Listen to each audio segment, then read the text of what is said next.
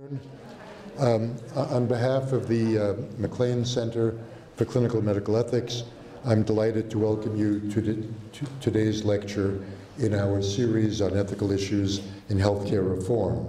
Our speaker today, as you know, is Dr. Matthew Wynia.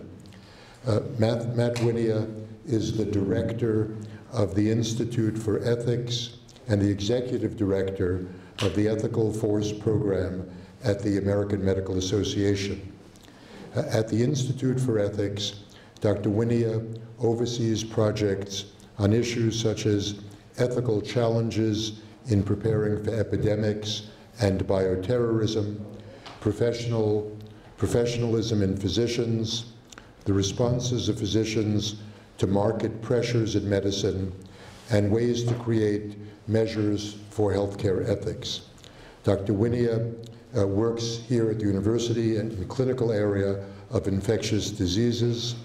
He's conducted research on doctor-patient communication, physicians' views on cost containment, and on the evaluation of ethics programs. Dr. Wynia received his medical degree from the Oregon Health and Sciences University School of Medicine, completed his residency at the Beth Israel Deaconess Medical Center, and then completed fellowships in infectious disease and in health services research at Tufts. Matt received his MPH from the Harvard School of Public Health. Today, Dr. Wynia will be speaking on the topic, what does physician leadership look like in a reformed healthcare system? Please join me in giving a warm welcome to Matt Wynia.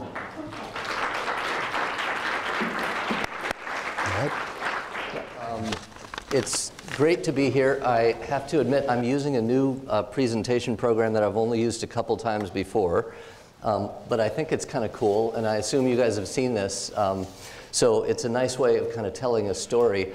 I put a number of things on the desktop that we're actually not going to look at today, amongst them a bunch of quotes about leadership from a variety of people. The one that I want to focus on a little bit is this one from Jack Welch, who was not someone I've found myself quoting a lot through my career, but when I saw this, it caused me to have one of those epiphanies that in retrospect you just think, wow, that's really obvious and simple. But I've spent most of my career thinking and writing about what it means to be a medical professional.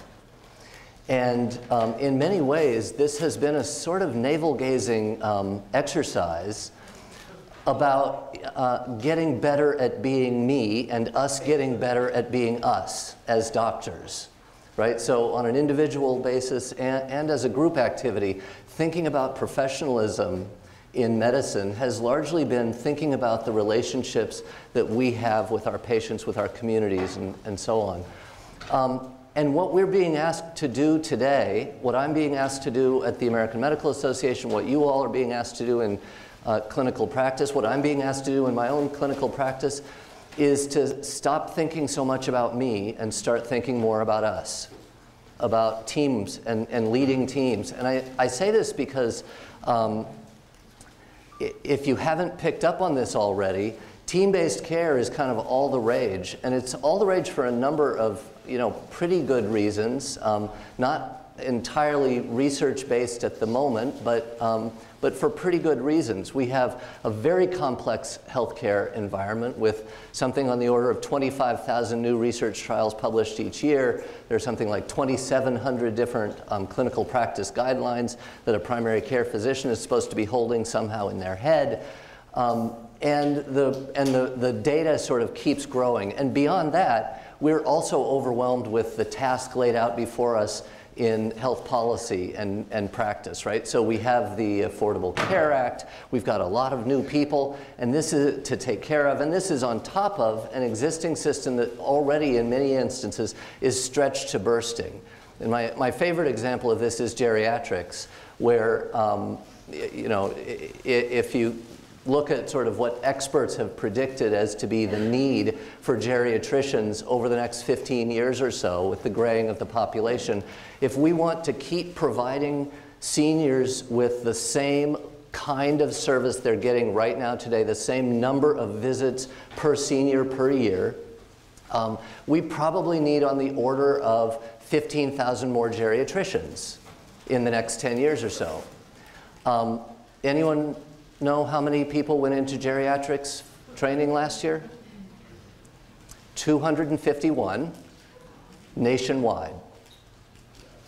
250. So we are not going to get 15,000 new geriatricians in the next 10 years. It's not going to happen. The only way we can manage the populations of patients that are charged to us is to get more efficient at what we're doing, which means working better in teams. So, so that has been the activity that I've been involved in, mainly actually with the Institute of Medicine over the last couple of years, but it's starting now to bleed into activities that we're doing at the American Medical Association. So that's the topic today. And the aims of this talk are going to be to go over some of the principles and values of effective team-based care that we articulated in a working group at the IOM about 2 years ago, and then to say something about how these are being applied in our work with Johns Hopkins on improving hypertension control in a set of practices here in Chicago and in Maryland. I'm going to say a couple words, maybe a few more than a couple, on some of the challenges facing us as we embark on our role as leaders of teams and how the AMA is trying to tackle those challenges more or less successfully. And then I'm going to spend a few minutes on issues that, frankly, I never would have thought 25 years ago that I would be talking about in the context of clinical care, which is stuff about business management literature, things from the Harvard Business School reports and so on. And I'm going to end with going back to where we just started, which is at professionalism. So I have a hidden aim in all of this as well, which is epitomized by this. Does anyone know what this is? This is a slime mold. Yeah, so amoeba, free-living amoeba in situations of scarcity will come together to basically share resources and form a slime mold under conditions of scarcity. And one of the medical students involved in this project at the Institute of Medicine said, it's really interesting. Even a single-celled organism can figure out how to work together when put under pressure. Couldn't health professionals do the same thing? And then he said, of course, one advantage slime molds have over health professionals is amoeba are not concerned about crossing professional boundaries. So this is the hidden agenda in all of this. There are a lot of folks who are thinking about team-based care who see us as the problem and as being a challenge to be overcome. And so I think that lays in the background of almost everything that I'm going to say. I always have to put up a disclaimer slide. I am not here today speaking for the AMA. Just because I say something does not mean it's an AMA policy statement, although I will be saying a few things about potential AMA policies that are under consideration right now. So let me say a couple things about the principles and values of effective team-based care. And this is from this work of the Institute of Medicine's Best Practices Innovations Collaborative. And we had a really wide-ranging discussion about 3 years ago that ended up with a smaller subgroup of us coming together to try and collate the literature on team-based care and identify what are some of the basic underlying principles of all high-functioning teams in healthcare, recognizing that teams in healthcare are extraordinarily diverse. Right? The disaster response team and the rapid response team in the hospital and the ED and the surgical care team and the post-op, each of these are teams, and a primary care team is very different in both context and constructs and infrastructure and expectations, patterns of behavior, patterns of communication. And yet, our sense was that if we ever wanted to be able to teach teamwork well, which has been a challenge, we would need to have some shared understanding of what are the basic principles. And so we brought together this multidisciplinary team, and in part one of our aims was to be a model for what interdisciplinary teamwork looks like. This resulted in this paper for the IOM, a discussion paper, and a piece in JAMA that I'll say a couple words more about in a minute. When we started this work, we decided to transcribe our conversations and the conversations we had with a series of high-functioning teams around the country. And when we were done, we put these into these word diagrams, which show how frequently certain things came up. So when we talked amongst ourselves and with others about what are the characteristics of high-functioning healthcare teams, these were some of the words that came up. And I won't show you all the word clouds, but I will say that there's another word cloud for facilitators of high-functioning teams and a word cloud for barriers to high-functioning teams. And I think it's interesting to compare, just without even really looking at the words, compare the nature of the cloud when you look at barriers and when you look at characteristics. There's a few core characteristics, and there are about 1 million barriers. So without going into a lot of detail on this, you can pull down this report and read it. I want to talk about 2 of the characteristics or principles of high-functioning teams that have particular salience with regard to leadership, since that's the topic of the talk today. One of these is the idea of shared goals. Every team had a process, a formal process for eliciting patient goals, writing them down, and tracking how you were doing with regard to achieving those goals. This is something that many of us do in our practices with our patients. We elicit goals. It's informal, though. What these teams did, and we were talking, to hospice teams, we were talking to, a variety of different teams from around the country. They all had a formal process for documenting patient goals. And the reason for this was several-fold. One was that we heard variations on this theme, that if you assume that everyone has the same goal, you're probably going to be wrong sometimes. And you end up with a team working at odds with each other. And number 2 was, if you don't document your goals, you won't ever know whether you're hitting them or not, whether you're moving in the right direction. The other one that I want to mention, because this gets, when you start talking about documenting goals and eliciting goals, it gets to a very thorny issue, actually, which I'm not going to spend a lot of time on today, but what is the role of the patient on a healthcare team? Is the patient a member of the team, or are they the recipient of services from the team? And when you start really trying to break down what it would mean to say a patient is a member of the team, it gets very thorny because, if you say the patient is the quarterback, all these analogies start to fall apart. If the patient is the quarterback, well, that's like a football team with a different quarterback every play of the game. It doesn't work, right? If you say the patient is the conductor, same thing. It's like saying you have a different conductor every song you play. It's very difficult to figure out how to analogize or describe the appropriate role. And one of the things that we spent quite a lot of time talking about was the reality that this is not a dichotomous thing. Patients have a variety of different roles in healthcare teams. Sometimes they are the driver, and sometimes they are the recipient of services. And many times they fall somewhere in between those 2 roles. So that gets, though, to this issue of clear roles. And this is where leadership really does come to the fore in terms of our conversations, at least in this small group. And we had a couple of minor epiphanies in the context of this work about what does leadership mean in the context of team-based care. One was these issues, we all walked into this work knowing that issues of leading teams were very controversial. Scope of practice issues come into play. When you sit down at a table with a leader from the AMA and a leader from the American Nurses Association, this will generate a fight, right? Who gets to lead healthcare teams is a major policy controversy. It was not controversial in any of our conversations with these teams that were actual high-functioning teams. And yet it was clear who led tasks.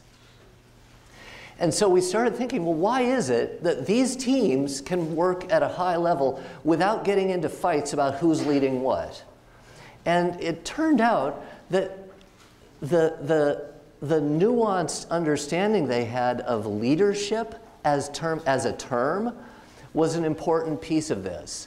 So there were recognitions that, in the end, the doctor has responsibility, legal responsibility for outcomes for certain tasks and so on. But in the context of our teamwork, we look at this as who can do this job the best. That's the person who leads this task. So I'll give you an example. There's a clinical care team at Mount Sinai that we spoke to. And one of their decisions was they realized that they had this weekly team meeting where they were talking about clinical topics, care of patients and clinical decision making. And this meeting, the group felt was not working very well for them. And so they rethought who should be leading this meeting. And you would think a clinician should lead the clinical meeting. The chaplain ended up being the person best suited to lead this meeting. And it's working well now, because the chaplain had the leadership skills necessary to do that work. And this is going to be a recurring theme. Leadership skills are not clinical skills. They're a different skill set. So let me just say that the other issue that came up really quickly as we talked to these teams was we presented them with a set of principles of teamwork that we had culled from the literature.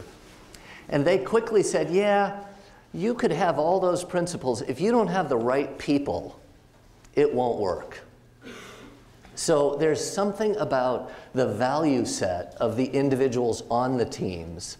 And every team had examples of people they had to let go because they didn't fit in. They didn't understand what a team-based care environment was like. And so I won't say really anything more about these.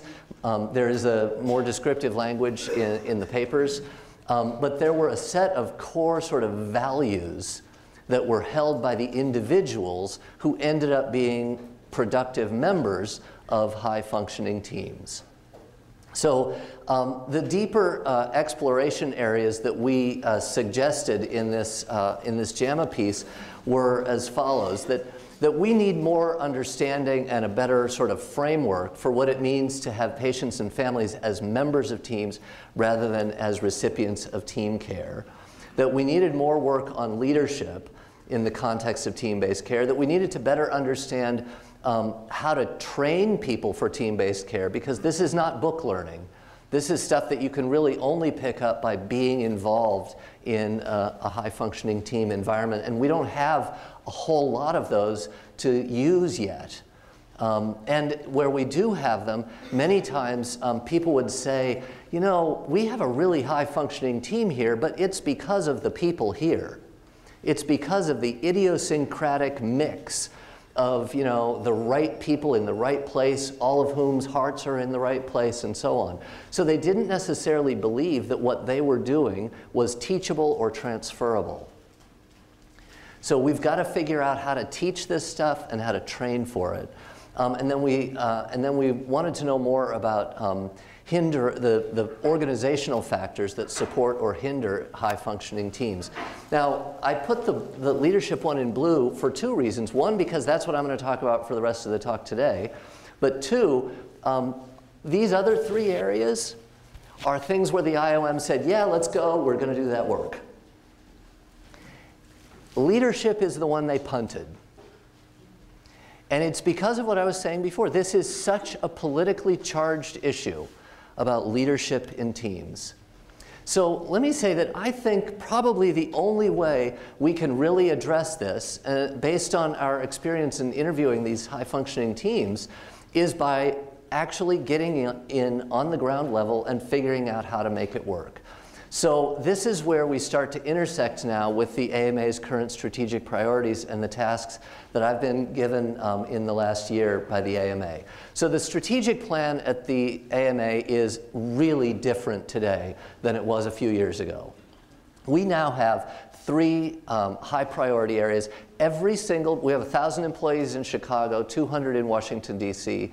We use a system called APEX to measure how we're doing each year. We set goals and so on for our units and for ourselves. Every person's APEX form has these 3 issues on it now. So this organization has become extremely focused, sometimes to our detriment, frankly, but that's a different talk. We are very focused on these 3 issues: understanding how to improve health outcomes, enhancing physician work-life satisfaction by understanding what are drivers of payment and delivery drivers of physician satisfaction, and accelerating change in medical education. And to be honest, it's actually more specific than that. It's undergraduate medical education in medical school. So my work recently has been on the improving health outcomes area. And here we spent about 9 months going through the literature and trying to decide, okay, we can't improve health outcomes across everything. Let's pick a couple topics and get started there. We ended up, and this will be no shock to any of you, with cardiovascular disease and diabetes. For the same reasons that we have the Million Hearts campaign, the same reason, right? We did the same thing the CDC did. In fact, the CDC worked with us on this process. So it's no shock that everyone is ending up focusing on these issues as a starting point. And I'll give you just a few sort of details on why we're focusing not just on cardiovascular disease, but even more specifically, hypertension. Hypertension is incredibly boring, I know. But every 10 years, the Global Burden of Disease study comes out. And in the last 10 years, this came out in 2012, in the last 10 years, smoking overtook 3 other conditions: household air pollution, childhood underweight, and smoking. High blood pressure is now the #1 leading risk factor for both disability-adjusted life years lost and mortality worldwide. Hypertension, the #1 risk factor for disability and death worldwide. And we know how to treat this. And even marginal improvements in treatment make this situation quite a lot better. So this is a trial many of you are more familiar with, I'm sure, than I am. I'm an infectious disease person, so this is a little outside my typical bailiwick. But this is the fever trial. So, thousands of people given hydrochlorothiazide as first-line therapy. Half of them also get an ACE inhibitor, randomized. And over 5 years, they see a difference, an average difference in blood pressure of systolic 138 for those with the ACE inhibitor added, and 142 for those without the ACE inhibitor added. So a 4-point difference in blood pressure. This generates, as the graph shows, a 27% decrease in strokes. A 4-point difference on average. So if we could do better on this, we could actually make a big difference in terms of health outcomes, which is what we're tasked now with doing. This is from AMGA, who's one of our partners on this work, the American Medical Group Association. They have a big program called Measure Up, Pressure Down, where they're working with large group practices to do improvement work in hypertension. And the point of this slide is just to look at the reddish areas. That's the number of RVUs seen in ambulatory care related to hypertension. So more than half of the generated RVUs in ambulatory care have something to do with hypertension. So big problem. And this isn't something where we're doing uniformly poorly or uniformly well, right? There are individual, this is 600 and some doctors that the AMGA is tracking across the country. Huge spectrum. And it's not all related to the resources available to people in these different communities. So there are people in resource-poor environments who are getting 80 and 90% control rates among hypertensives. The national average, we do about half. And good practices will do 70% control rates. So, but there are practices who are getting 80, 90%. There was a piece in JAMA just last year from Kaiser Permanente in Northern California. They're averaging now well into the 80s and many practices in the 90s. So it is possible to do much better than we are doing right now. So that's my detail on hypertension.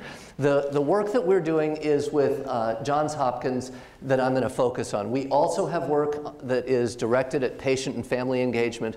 We have work on community engagement. I'm really just going to talk about clinical improvement right now. The work we're doing with a number of practices here in Chicago.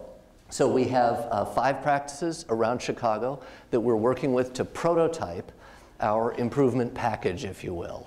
The ideas and the resources that we're putting together to help smaller practices, and most of these are small practices. So Neva Lubin Johnson, one practice, one practitioner, one MA. This is why we're working closely with the American Medical Group Association. They've kind of got Mayo Clinic covered and Geisinger, but no, there aren't people doing work yet with smaller practices. So that's what we're focusing on. In and around the Baltimore, Maryland area, we've got folks on the Eastern Shore, and we've got a number of sites around Baltimore. So our improvement package, and I'm just going to give you the top level here. Our improvement package is really very simple if you, if you break it down. There are 3 things that have to happen in ambulatory settings to get good high blood pressure control. One is you have to be dealing with the right number. There are huge problems in getting accurate blood pressures done. And if I don't have an accurate blood pressure handed to me, I'm going to have to repeat it. And if I don't believe my own blood pressure, I'm unlikely to make a change in therapy. And we know that the quality of the measures we're getting are not very good at any of the sites we're working with right now. No one is doing a great job of consistently, reliably doing accurate blood pressure measurement. It's a very simple thing, and yet it requires standardization and so on. Oh, sorry. The other 2 are, once you have the number, you have to do something about it. So in sites that have poor blood pressure control, the number 1 reason they have poor control is because the patients who have bad blood pressure numbers didn't have anything done about it. This is called therapeutic inertia. So therapeutic inertia is the number 1 problem when you have low blood pressure control numbers. And you can get up to 70% or so control just by overcoming therapeutic inertia. So getting the clinic to do a better job in its role. The problem here is this is not like a lot of inpatient quality improvement where we're in control of everything. A lot of management of hypertension, 99.9% of managing hypertension, takes place outside of the clinic. It's the patient and the family and the environment in which they live, work, learn, play, right? So engaging patients and families to support self-management is the 3rd leg of our, what we call the MAP, M-A-P, MAP for optimal hypertension control. So team-based care for hypertension control works. Again, I'm skipping over a lot here. There are people who know this, probably in this audience, much better than I do. But I'll just point out a couple of the big meta-analysis looks at team-based care and hypertension. Team-based care, effective team-based care, is equivalent to 1 or 2 drugs in terms of improving hypertension control. So this is looking at a variety of different quality improvement interventions. And team changes is the one I've circled at the far end there. It's one of the few quality improvement interventions that across a variety of studies has really consistently shown that it works to improve hypertension control rates. So this is the Cochrane review from 2010. The Community Preventive Services Task Force did a similar review just last year, or maybe 2 years ago now, finding a similar thing. Relatively consistent findings that implementing team care can improve hypertension control rates. And this is a terrific, the top box here is from Barry Carter's work, really interesting study where he looked at essentially different aspects of team-based care and what you can expect from different aspects of team-based care in terms of demonstrated decreases in systolic blood pressure when those things are implemented. So if you give people free medications, you get about a 10-point reduction across your population in systolic blood pressure.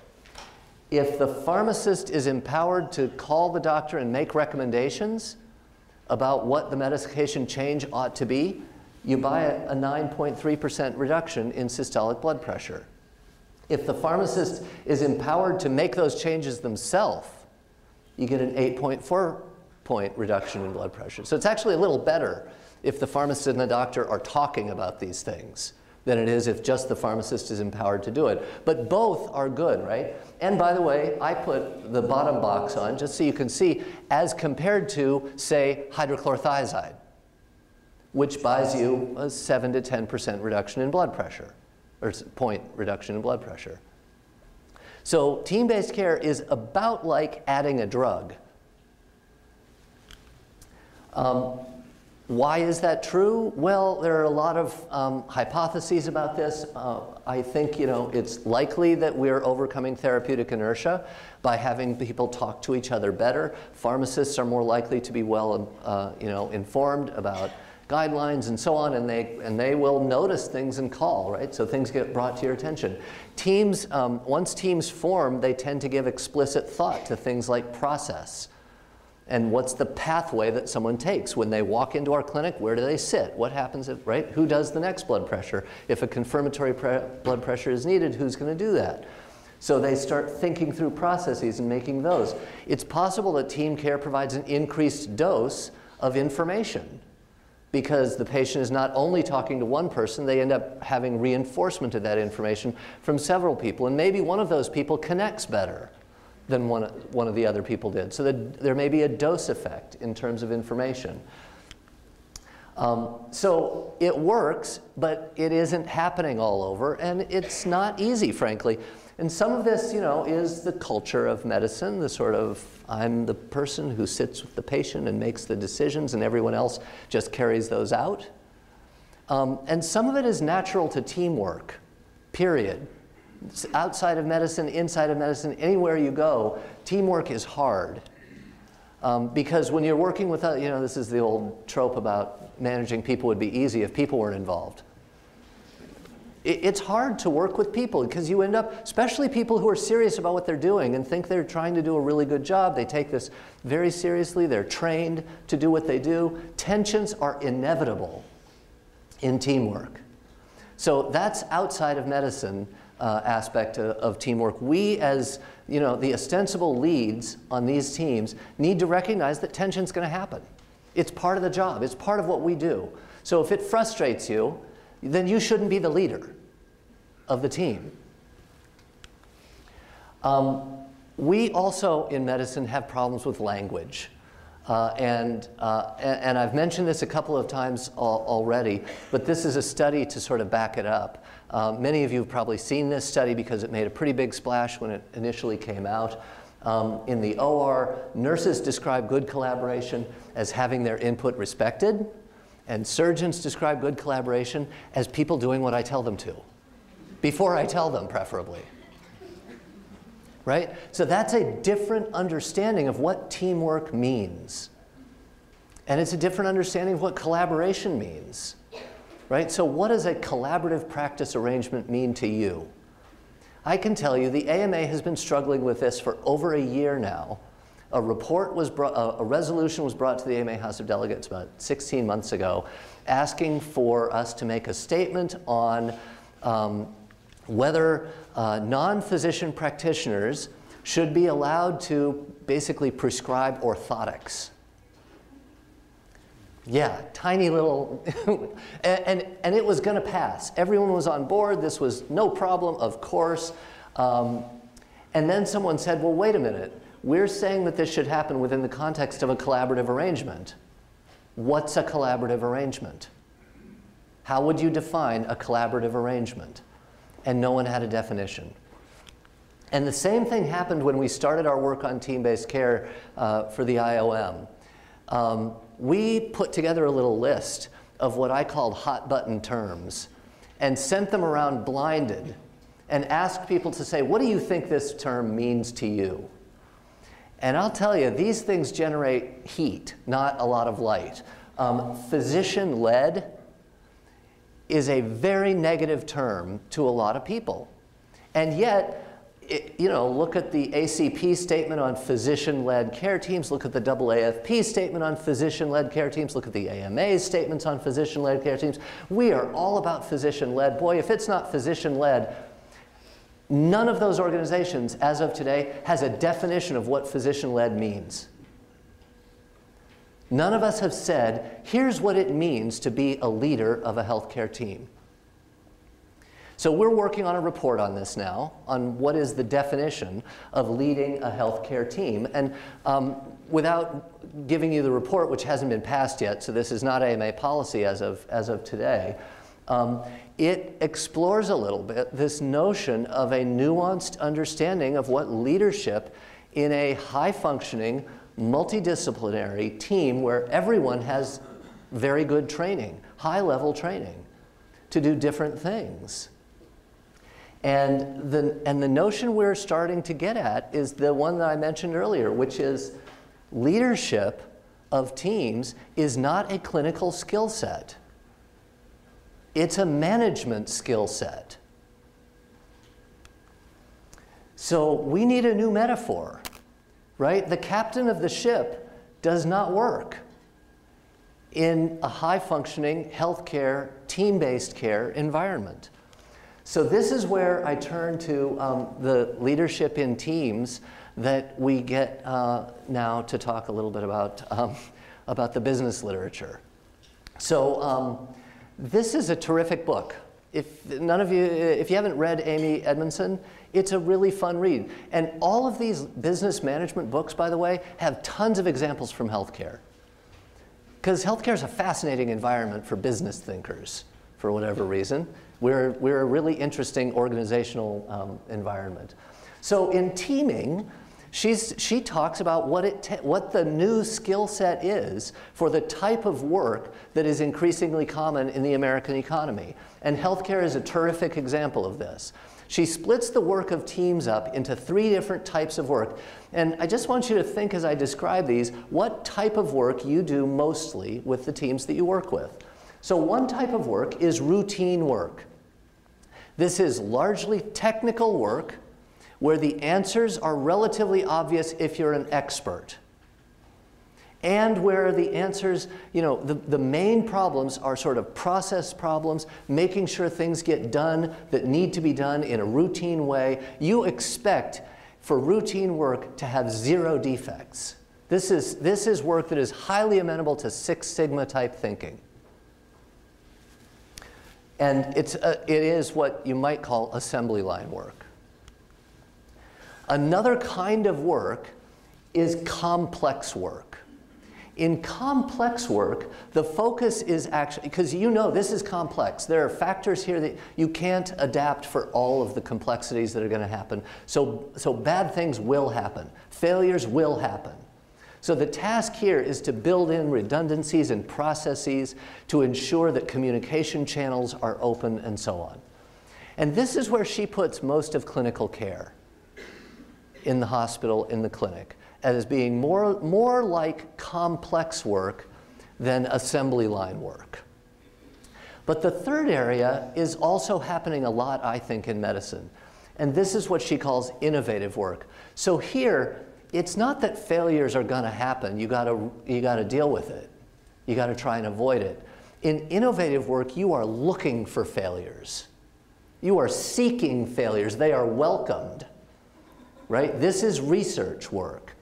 But it also, I think, fits a lot of the quality improvement work that people are doing today, where you're actually, trial and error isn't actually the right paradigm. It's more like trial and failure.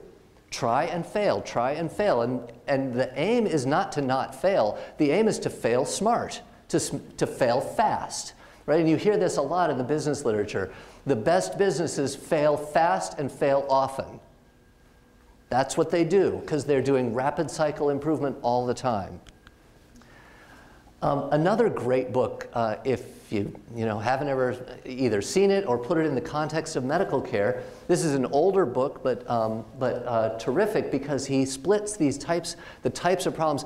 Largely, by the way, this is about politics, although he also uses healthcare as a set of examples throughout the book. He talks about technical problems. These are, you know, the dripping faucet in your house, where you can call an expert. The expert will come. They will fix it. They will leave. They'll charge you. You say thank you. There's really no argument usually about what the problem was, how to fix it, who you call, etc. Technical issues. And then, you know, again, where he's focusing on is complex adaptive challenges for societies. So these are things like drug use in society, or improving education systems, or dealing with racial disparities in outcomes, whether it be in education or healthcare or elsewhere. These are complex adaptive challenges that we face as a nation or as a community. And in complex adaptive challenges, the people with the problem are the problem and the solution, right? This is, and again, you'll hear this from these business speakers, that complex adaptive work is not about giving people the answer. It's about getting them to ask the right questions. It's about getting them to see how they are contributing to the dilemma that they face. And the most common failure in business leadership, and I pulled this quote, but you'll find dozens of examples of similar sentiments. If you Google, you know, the most common failure in leadership, this will come up. The most common failure in leadership is mistaking a complex adaptive challenge as a technical problem. So this is where we get to the work that we're doing with the folks at Hopkins. So when we decided that we were going to do this improvement work, we thought, well, who's got legs? Who's got data? Who understands how to do improvement work? And Peter Pronovost and the group at the Armstrong Institute at Hopkins made a lot of sense because of their work in Michigan with the CLABSI program, which is now nationwide. Very well documented, highly successful work. So we get in touch with them and we start this work. And one of the things to know is, you know, this work is talked about a lot as checklist work. The checklist is sort of what became famous. But that is just the beginning of the types of changes that they made in order to allow the checklist to be implemented. The checklist is technical work. The checklist is figuring out what ought to happen every time. All that, you know, it's hard. We have to be able to sit down at a table and decide this ought to happen every time. But once we've decided that, everything else is adaptive work. And so they break this up into what they call technical and adaptive work. And the adaptive work they call CUSP, their Comprehensive Unit-Based Safety Program. And we're now adapting this framework, which has been proven in the inpatient setting, to the ambulatory arena. Not easy. Because I think I already mentioned, there are big differences between an intensive care unit and an ambulatory clinic. You know, in the ICU, if the patient got an infection, it probably wasn't the patient's fault. Probably. In the ambulatory setting, if the patient's blood pressure isn't controlled, it could very well be the patient's fault. And I use those terms advisedly because, you know, how we interact with patients is proven to impact what they can and cannot do, right? So these are fuzzy borders, and it's where, again, we get back to this notion of teamwork. So when the ACP document came out last fall, which described team-based care, it received both praise and criticism. One of the criticisms was, I thought, really well phrased. Tom Huddle, this was one of the editorial pieces in the Annals at the time, excuse me, the ACP paper came out. And he notes that the sort of ethical as well as practical challenge in team-based care, and there are a few, but this is the one he focuses on, is that everyone is responsible, so no one's responsible. And I brought this up a number of times during our conversations at the IOM because I'm a parent. And anyone who's a parent has been at a park and been petrified that there are 10 parents at this park and 20 children, and the parents are all talking because we all assume someone else is watching the kids. So when everyone's in charge, there's a risk that no one has responsibility and authority, right? Has authority and responsibility. And this is related to the notion of professionalism, because professionalism is a lot about accountability and personal and group responsibility for delivering on promises made to individuals and society. And the problem certainly in the ambulatory setting is that, as Huddle points out here, there's such a wide spectrum of stuff we do in ambulatory care. We cannot count on regulators to tell us nurse practitioners are qualified to do these 10 things and not these other 10 things. Doctors can do these 10 things and these other 10 things. That is never going to happen to an extent that it actually works in the real world. Because there are nurse practitioners who ought not to be doing some of these 10, and there are nurse practitioners who ought to be allowed to do some of these other 10. And there are doctors who shouldn't be allowed to do all of these 20. Right? We as professionals decide, in fact, where within the broad scope of practice we are allowed by society, we are actually capable of practicing. I'm a physician. Can I do neurosurgery? I don't think so. But the regulators haven't exactly told me that. Well, they have in some ways, but maybe that's a bad example. In any event, you know, I am an internist.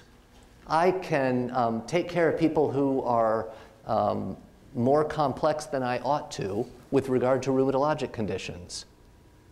I refer people to a rheumatologist when I get out of my depth. That's part of what we do as doctors. We figure out what our depth is, and we use each other as a team to take care of patients, right? So that same framework, that same notion of professionalism is going to have to apply across the board in healthcare, not just to doctors. We have to have a shared professionalism for all of healthcare, for all health professionals. And this is where I'm going to finish. We have a piece coming out on this shortly based on a workshop that we held last fall, again, as follow-on to the Institute of Medicine's work, where we talk a little bit, and I think because I'm running out of time, I'm going to skip a couple of these slides.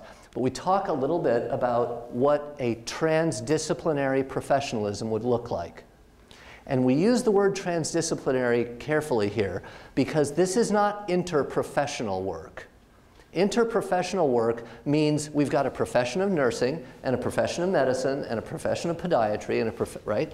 And we're all trying to figure out how to work together as separate professions, each of us writing our own social contract with society and negotiating then amongst ourselves. We need a shared social contract where nurses, doctors, podiatrists, dentists, we all share the same profession. We are all professing the same stuff together because that's what our patients need. They don't need to be able to trust doctors and nurses and dentists. They need to be able to trust doctors and nurses and dentists and others working together as health professionals. This may be a road too far, but that's the aim, is to start thinking about what the infrastructure would need to be to have a shared professionalism for all of the health professions. And that would mean an infrastructure to create a new social contract across all of the current health professions to unify them. These are just a few examples, but I don't really need to show you this because if you've ever looked at anyone else's code of ethics, you know we all look about the same. We've got codes of ethics which are largely redundant across the supposedly different health professions because we have different disciplinary expertise. I'll close with this quote, which is worth noting not only because it is true, but because it was true in 1910 when William Mayo said it. We are dealing with such a complex environment, so much knowledge, so many complexities in the individual patients we're taking care of that we have got to learn to work better as a community of health professionals. So I will end there, and just thanks to Shahid who helped me out with learning how to work Prezi, among many other things.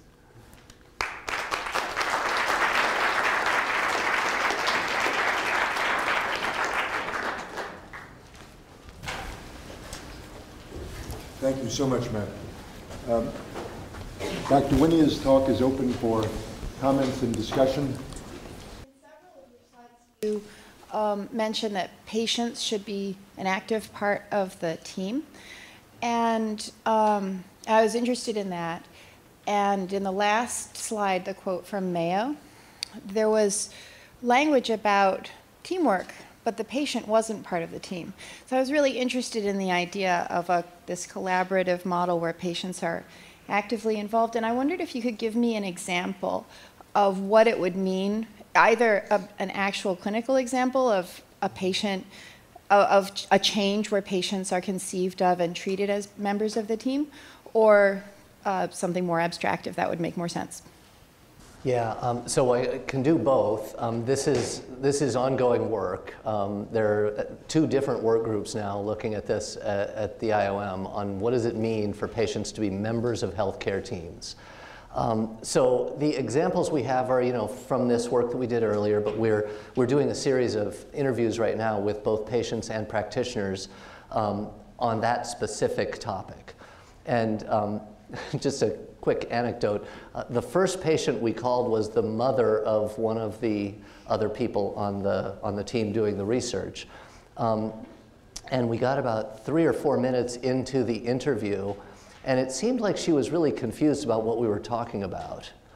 And then she said, "Oh, you're saying team-based care. I thought you were saying teen-based care." Like care, by teenagers, which didn't make any sense to me. So it's a worthwhile anecdote because not many patients think about what they get as team-based care. They don't often get introduced to the various members of the team as a team. So one of the things that we saw within these, what we called high-functioning teams, the ones that had really given a lot of thought to what does it mean for us to be a team, what does it mean for us to bring patients on board, is that they had explicit onboarding protocols for patients, right? So, and there are a variety of ways that they would do this, but they all look like an intake visit, right? So in hospice, so Hospice of the Bluegrass was one of the teams we interviewed. And they described to us in detail what their intake visit was like. And it involved introducing the patient to every member of the team who was likely to touch them, describing to the patient who the other members of the team would be if they needed additional services. That was actually used as part of the process of eliciting from the patient what their goals were, and then writing those goals down and saying, okay, these are going to be the goals for your care team. You're a part of this team, so you're going to need to tell us if your goals are changing. So they felt like they had, a process and infrastructure, in fact, a room where this could happen for people to sit together with the patient and lay out the goals. And if the patient wasn't sure what their goals were, they would circle back around until they had some written goals. And it's fair to change your goals over time. We know patients change goals. But if we don't know what the patient's goals are, we can't help, right? And our role on the team is to help you achieve your goals. So those are some of the things. But the things that came up repeatedly were infrastructure needs for actually sitting down with patients in an environment that's conducive to that kind of conversation, and writing it down. So having it be an explicit process for eliciting and establishing goals. Yeah. While we're getting Bob's question, what is the best way to measure blood pressure? Since you said that we don't do it very well. So the things that, there are 3 things that we're looking at right now, 3 aspects of this. One is technical stuff. So technique, like I went to the YMCA the other night because I almost didn't believe that this was true. But there are several studies that show that if you take blood pressure with feet flat on the ground versus with legs crossed, it'll raise blood pressure by 5 to 10 points. If you don't think this is true, go to your local Y or CVS or whatever and take your blood pressure 10 times, 5 times like this, and alternate. you know, and take, this is what I did. I did 30 seconds between measurements. I would take my blood pressure like this, 118/78, cross my leg, wait 30 seconds, 125. It was incredible that I could bump my blood pressure by 6 or 7 points just by crossing my legs. So we've got a checklist now of, you know, 6 things that are very commonly done wrong. If you are talking during the interaction while you're having your blood pressure done, that will raise your blood pressure. Talking. If you are actively listening, that will raise your blood pressure a little bit. So you can't talk and they can't talk. Which, now this is a process challenge, right? Because patients talk, as do MAs. And they like to use the time when they're doing vitals to say, hi, how's it been going, right? So now the MA has to figure out, how do I articulate to the patient in a way that's acceptable that, okay, we've been chatting, but I need you to be quiet and I have to be quiet so we get an accurate blood pressure read. Right? So there's the technical thing, but then there's also the culture change. And the culture change isn't just about the MA. It's also about bringing the patient in to this process. So we've made some materials that you can put on the wall where you do vitals so that patients have right in front of them. Here's why we're asking you to sit flat on the floor, arms supported, bare arm, you know, not over your shirt. These are sort of basic stuff that MAs know. We all know this, and yet it doesn't always happen. So individual physicians are one thing, but when it comes to the AMA, maybe I'm old and jaded, but I cannot see the AMA living with physicians not being the leaders. And for example, this shared ethics thing, this is a project being led by the AMA? Well, let's say it's a project that the AMA hasn't told me I shouldn't do, and they were happy when the paper was accepted. So it's a provocative idea, and it's a provocative paper, and it's a conversation that needs to be taking place.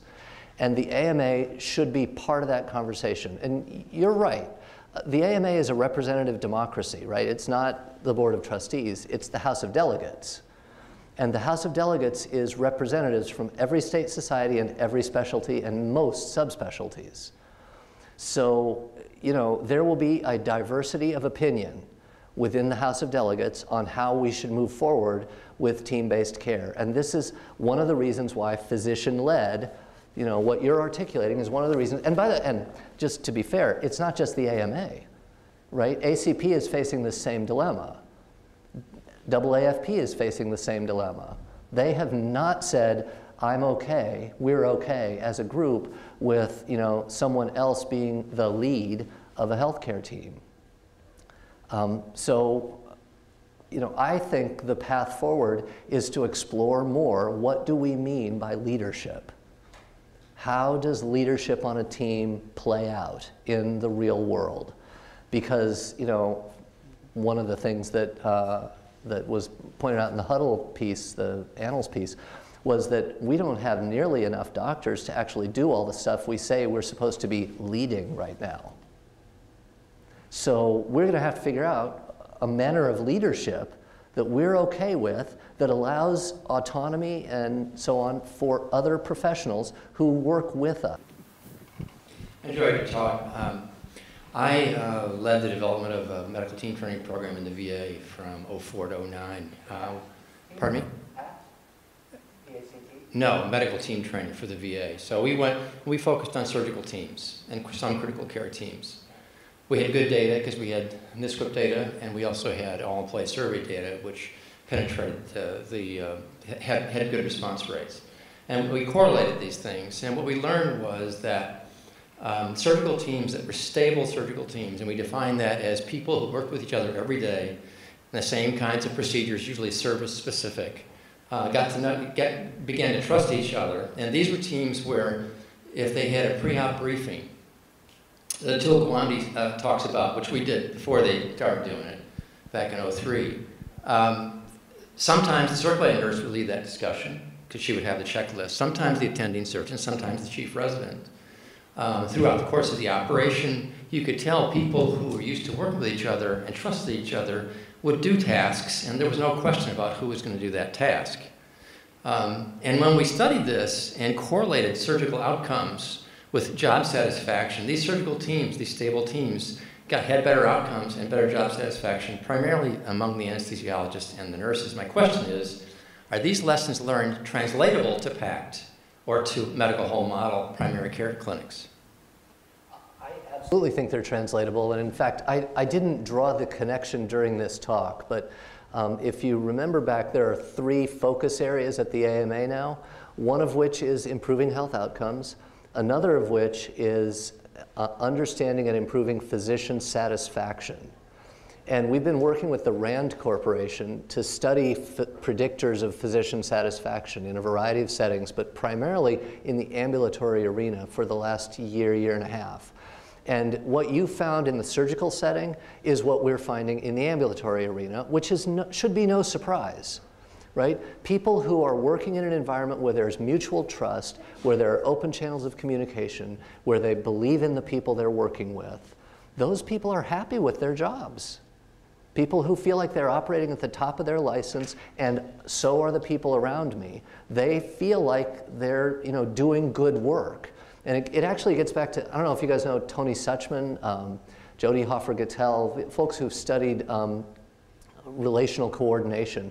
But their work is based out of self-determination theory, which is psych speak, I guess, or biopsych speak for what makes all of us satisfied in our lives.